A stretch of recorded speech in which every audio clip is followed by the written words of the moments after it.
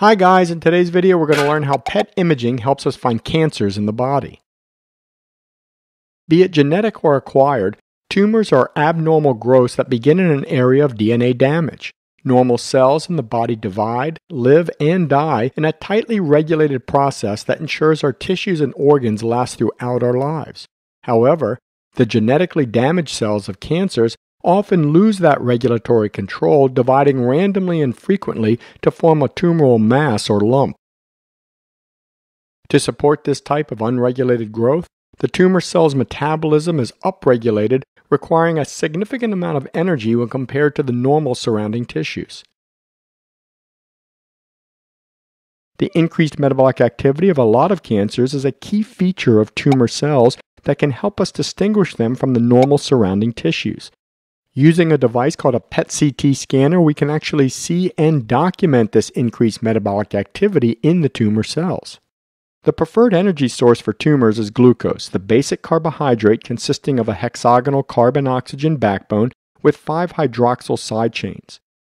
If we substitute one of the hydroxyl side chains with a radioactive fluorine atom called F18, we produce fluorodeoxyglucose, also known as FDG, or more appropriately 18-fluorine FDG. The molecule still functions like glucose in the body and is therefore known as a glucose analog. Now let's take a closer look at the fluorine-18 atom. The only stable isotope of elemental fluorine is fluorine-19 with 9 protons and 10 neutrons. The isotope fluorine-18 is created in a cyclotron and still contains 9 protons but only has 9 neutrons. This isotope is unstable and therefore undergoes radioactive decay.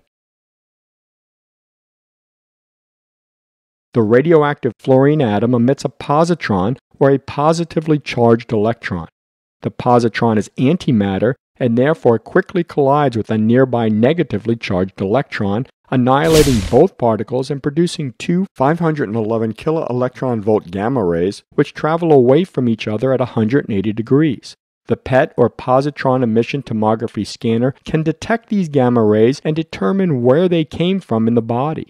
Again, with the unregulated growth of some of these tumors, the cancer cells will pick up a disproportionate amount of the 18-FDG, allowing us to image this activity on the PET scanner. Tissues that have an increased metabolic activity and use a lot of glucose like the brain and tumor cells are going to show up bright on the PET image. So that's a quick example of how we can use the metabolic characteristics of cancer cells to find tumors in the body. Thanks for watching, and we'll see you next time.